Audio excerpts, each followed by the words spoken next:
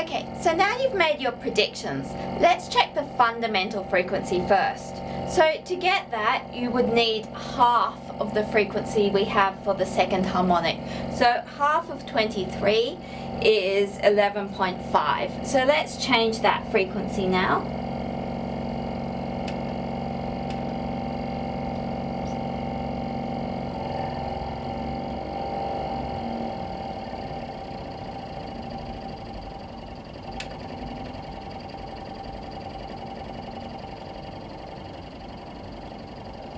Okay, so this is 11.5, and you can see this is indeed the fundamental frequency for the piece of string. We've got one loop here, and so we can see half a wavelength at the moment.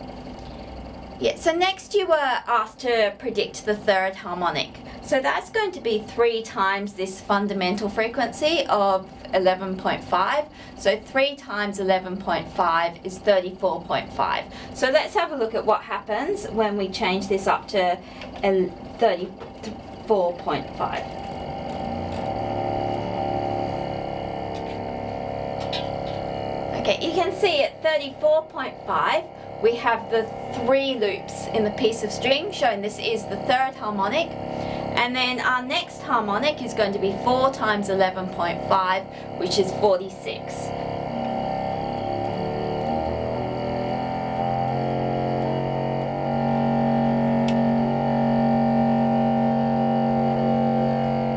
So here's what you see at 46 Hertz. So you can nicely see the 4 loops there, or 2 wavelengths. Remember, this is 1 wavelength. Okay, just some definitions in case you come across these words. Normal modes describes the way in which a string fixed at both ends can vibrate. The fundamental mode is the one where we just have lambda on 2 as the length of the string. The second harmonic where we have the 2 loops. The third harmonic where we have the 3 loops, etc. You may also see the term quantization, which refers to when only certain frequencies of oscillations are allowed. We say that a system is quantized. So when we can only have certain discrete values. This is where the word for quantum mechanics comes from, as quantum mechanics is to do with atoms only being able to release certain specific amounts of energy or certain frequency photons. Okay, a question?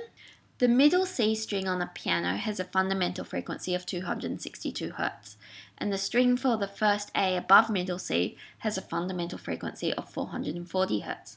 Calculate the frequency of the next 2 harmonics on the C string, and then part B, if the A and C string have the same linear mass density mu and length L, determine the ratio of tensions in the 2 strings.